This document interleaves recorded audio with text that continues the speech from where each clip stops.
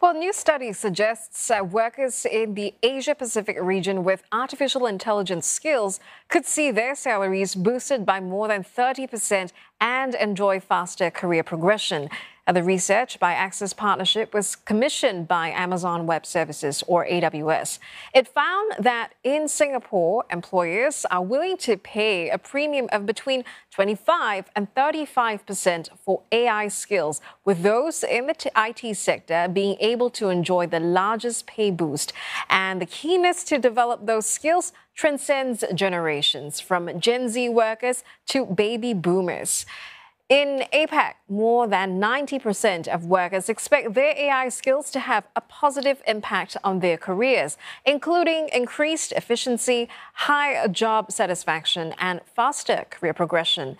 In fact, employers expect their companies to become AI-driven organizations by 2028, with the IT and telecommunications sector expected to lead the charge on its adoption. But right now, the workforce isn't ready. The research actually shows a looming AI skills gap across the Asia-Pacific region, including Singapore, as well as a training awareness gap across organizations. We see a high demand for skills, for AI skills and workers with that expertise, but also a lack of supply. So therefore, it's really important that governments, industries, educators, and institutions create and deploy training content, and also ensure that that content is relevant for those roles so that workers can innovate and drive digital transformation in this region. The study also looked specifically at AI and gender. Women workers in APAC are more interested in developing artificial intelligence skills than their counterparts in the US and the UK. And within the APAC region, women in middle-income countries like India, Indonesia, Malaysia, and Thailand are more interested in developing AI skills than those in higher income countries such as Australia, Japan, New Zealand, Singapore, and South Korea. To talk more about the study, we have Hui Yi Lim, Director of Digital Transformation at Access Partnership.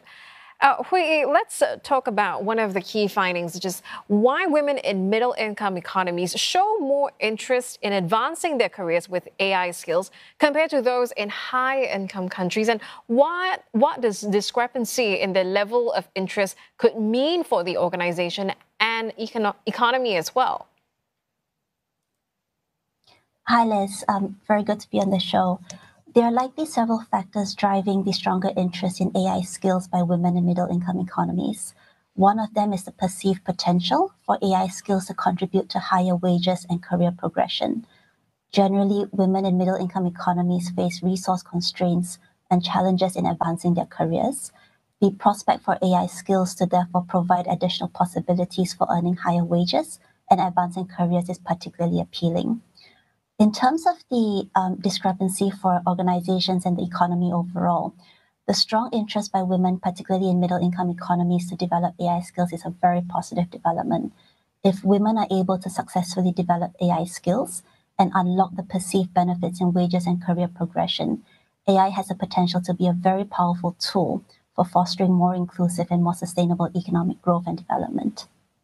Hui, how does Singapore fare in helping women advance their careers with AI? How is the environment here like? The Singapore government has announced various initiatives to support workers, including women, to advance their careers in AI skills.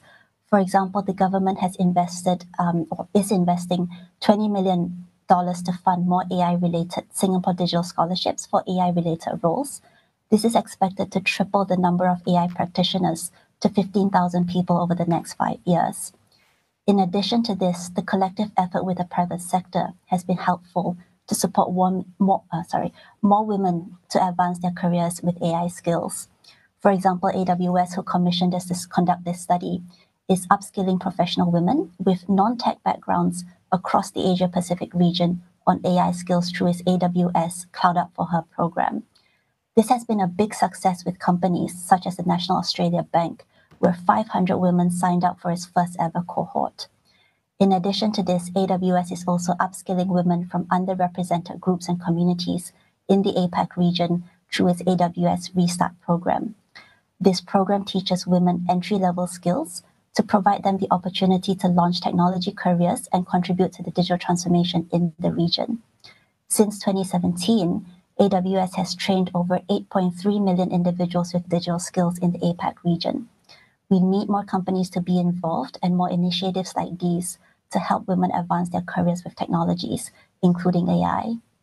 One other interesting finding in your research is that in Japan and India, female workers, they showed slightly more interest in acquiring AI skills than male workers. Why is this so? And what are the findings like for other APAC countries that you surveyed? And what some of the reasons are?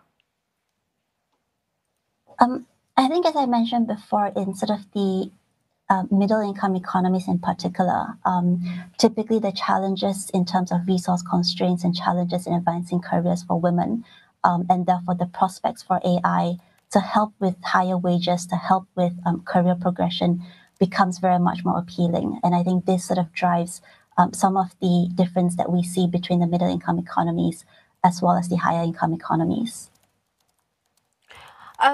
Now, in also the research, there was this quite a stark finding, which is that there is a looming AI skills gap and training gap across Asia Pacific. So there is a high demand, basically, but a lack of supply. How do you think this gap can be bridged, and what needs to be done? Who should take the charge on this? We do find through our study that from the perspective of hiring, around 80% of employers in the APAC region have identified hiring talents with AI skills to be a priority. However, around 75% of these employers have indicated that they are unable to find the AI talent that they need. These figures are comparable for Singapore as well. From a training perspective, we also find that there is a knowledge gap, where 80% of employers have indicated that they do not know how to implement AI workforce training program. And in addition to that, from a worker's perspective, the top barrier for acquiring AI skills has been a lack of knowledge on the career paths where AI could be useful. And interestingly, this top barrier is the same for both male and female workers, despite the gender gap in STEM education and in the ICT sector. I think going forward in terms of how we can close the gap, there is a role for both the government, such as the actions that the Singapore government is taking, as well as for companies to help play a role to upskill workers, especially for women, to try and close this gap in the STEM education as well as the ICT sector. All right. Hui Yi Lim, there, Director of Digital Transformation at Access Partnership, joining us to talk about women and AI and how AI skills can help careers.